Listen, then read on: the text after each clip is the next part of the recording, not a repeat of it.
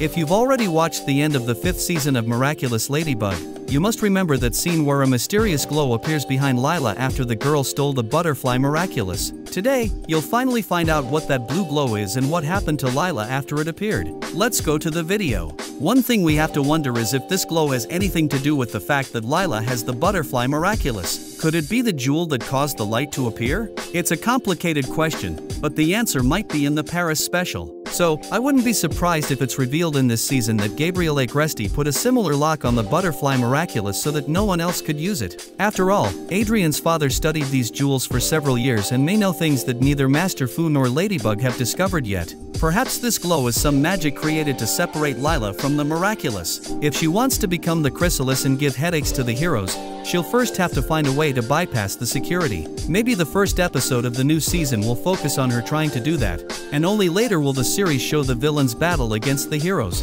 This is a good theory. I think it would be cool for the character to have this challenge to use her powers. Of course, there are still many other possibilities. But before I continue, I want to ask you to watch the entire video because at the end, I'll reveal a super secret about Lila that I bet you didn't know. Okay, continuing. It may be that the blue glow wasn't created by a magical jewel but by a person. I'm shocked. It could be, let's say, the Supreme from the Paris special invading that universe. Think about it. After Ladybug and Cat Noir convinced their evil versions to switch to the side of light in the Paris special, the leader of the villains must have been beyond irritated and vowed revenge against the heroes of the normal world. To me, that makes a lot of sense. After all, I would do the same if I were a villain. And since the Supreme probably still has the Rooster and Goat Miraculous, it wouldn't be difficult for him to obtain the power to travel between universes or create a technological portal to transport him and his villains to the normal world. He may have decided to appear behind Lila to propose an alliance to her since he would need someone familiar with that world and its heroes.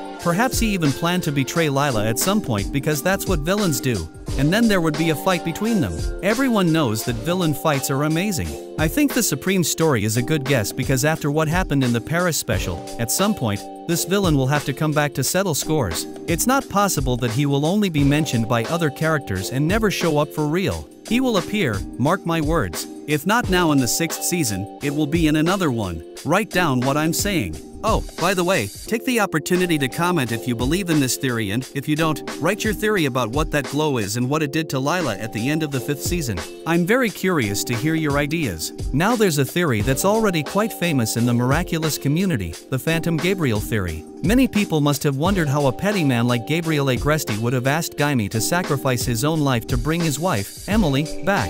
The man's objective was clear. He wanted to be with his beloved again, so it wouldn't make sense for him to want to die to revive her. I know some people out there say that the woman in the pool next to Natalie is actually Amelie, Felix's mother, not Emily, and that Gabriel's wish was to be with his wife in the afterlife. But I think the series writers wouldn't play such a trick on us. If that were Amelie, I think they would make it clear in the episode itself instead of letting everyone believe it's Adrian's mother. When the 6th season arrives, and everyone finds out it's not Emily, people are more likely to be angry than surprised because they were deceived. At least I would be upset. I want to see Emily, folks. Do you want to see her too? Then leave a like on the video and subscribe to the channel because that will tell Thomas that we want it to be Emily. Anyway, perhaps Gabriel actually sacrificed himself because that was the only way to bring his wife back. If you ask someone to come back to life, you have to give your own life in return. That was Gaimi's price, and there was no negotiating it. So, Gabriel died, Emily returned, and since then, the man could be planning a new plan in the afterlife to come back to the land of the living. Somehow, he would manage to return as a ghost, and possibly, he went after Lila because she was a trusted accomplice during the time he was the monarch,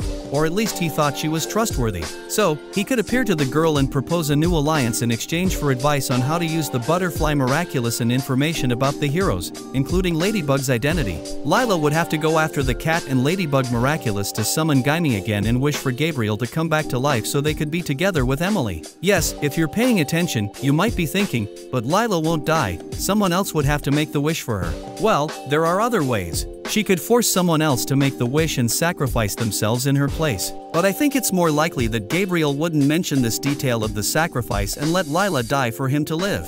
That would be a plan worthy of Gabriel Agresti. Or maybe there won't be any conversation between these two. Gabriel could just appear from within that blue glow and possess Lila's body. If he's a ghost, maybe he can do that. Then he could use the butterfly Miraculous himself to try to get the Ladybug and Cat Miraculous again. It would be easier than wasting time negotiating, don't you think? Yeah, I think so. Oh, wait a minute, I didn't forget my promise. If you made it this far, I have an extra curiosity about Lila for you. Did you know that the name Lila may have been chosen for the character because its pronunciation is similar to lie, which literally means a falsehood in English? Thinking about it, it seems obvious, but I was really shocked when I found out. If you like this video, don't forget to like it and subscribe to the channel to keep receiving more videos like this. Also, comment your own theories here.